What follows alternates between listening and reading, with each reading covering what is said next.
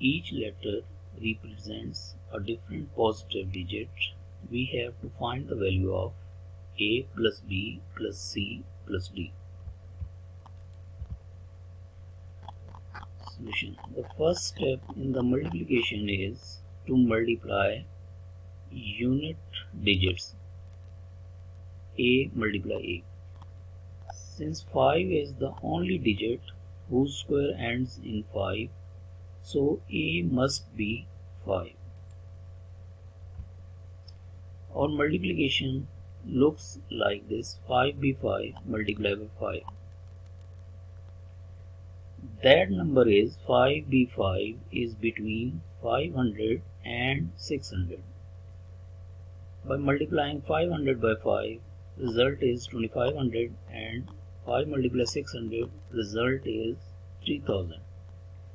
That value is less than 600. Therefore, it is clear that the value of C is 2.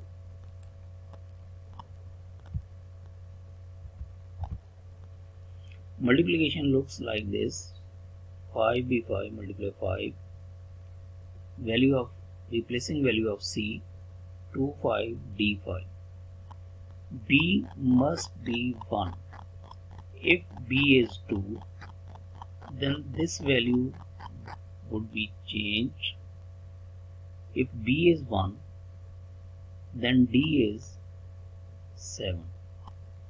Substituting these values A, B, C, D, A is 5, B is 1, C is 2, D is 7, result is 15.